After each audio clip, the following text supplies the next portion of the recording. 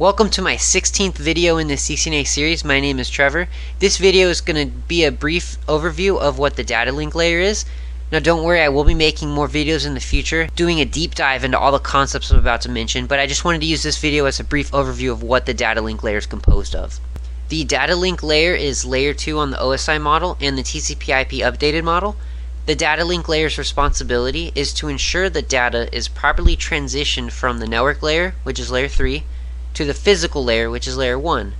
Switches are the dominant device at this layer, and they can usually switch up to a few million frames a second.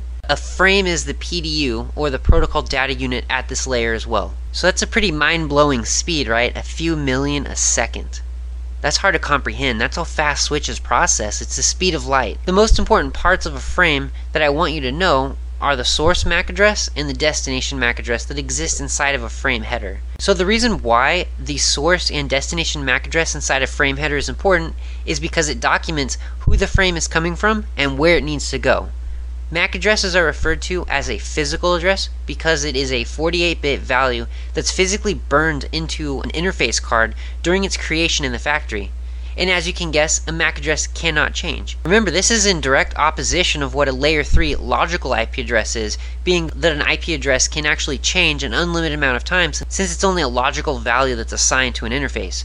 It's crucial that you memorize that MAC addresses are layer 2 physical addresses and that an IP address is a layer 3 logical address, and you need to make that separation between the two. You also need to know that a MAC address is a 48-bit hexadecimal address.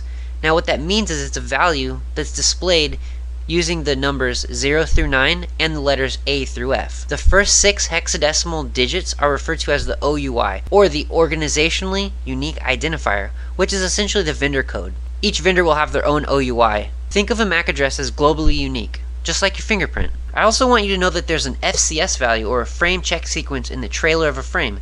This frame check sequence is used to confirm the integrity of a frame after it's transmitted by the sender. The way it confirms integrity is by running an algorithm on the data inside of that frame, and it's going to generate a hash based off the algorithm that's run on the data. The receiver will then run the same algorithm on the same data, and it should generate the same hash. If it does not generate the same hash, that means that the data has been compromised as it was sent from the sender to the receiver. Make sure to take note of this important fact. An FCS is only used to perform error detection. It does not perform error recovery. Only at layer 4 with TCP is where we're going to have error recovery. FCS at layer 2 is only to detect the error. Now remember, I will be deep diving more into all of these concepts here in later videos. I just wanted to compile a brief overview of what the data link layer is composed of. I hope this video has been helpful for you. Please leave any questions or comments you have in the comment section below. Thanks for watching.